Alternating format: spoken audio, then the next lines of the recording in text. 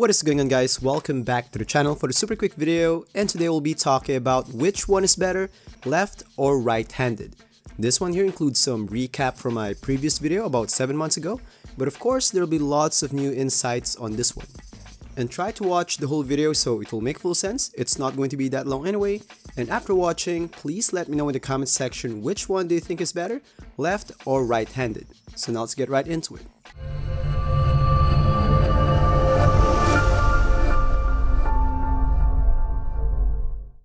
So before I take my side on which one I think is better, first let's talk about the differences between the two.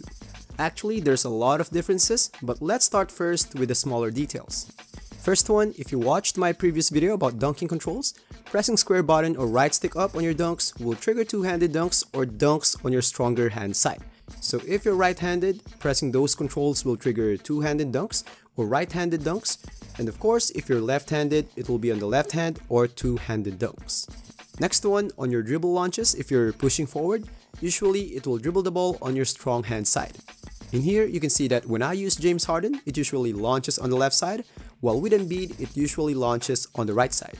Again, these are just small details. I'm just trying to prove a point that there's actually a difference. It's not just right-handed will shoot on your right hand and left-handed will shoot on the other hand. And there could be some other smaller details, but those ones are the obvious ones. Now for the bigger details, and I think the ones that will really affect your game, is the side drift. For those who don't know, side drift is the sideways movement that your player does when shooting the ball. And the ones that decides which direction it will go is your handedness. It usually drifts on your weak hand side. In here, you can see that the left-handed ones goes to the right and the right-handed ones goes to the left. Everything is the same with those two players but the handedness.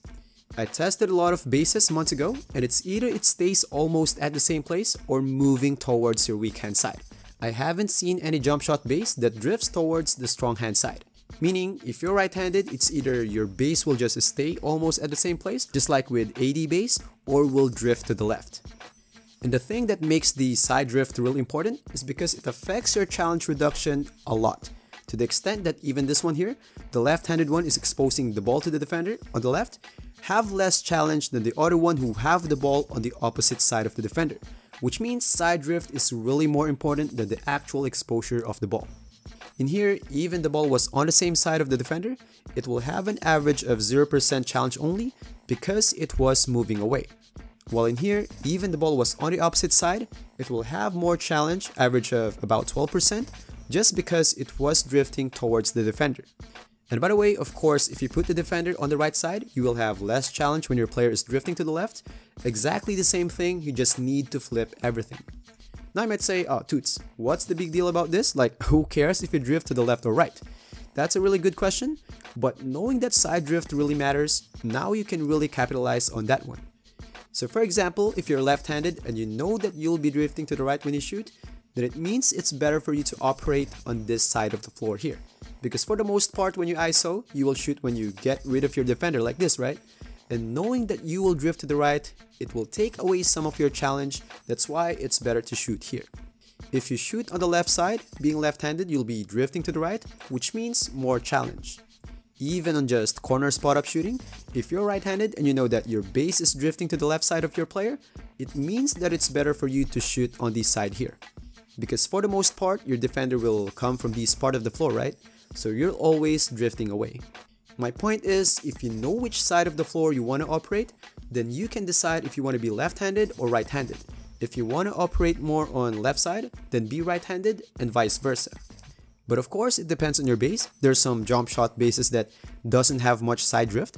If that's the case, then choosing what side you will shoot won't matter much.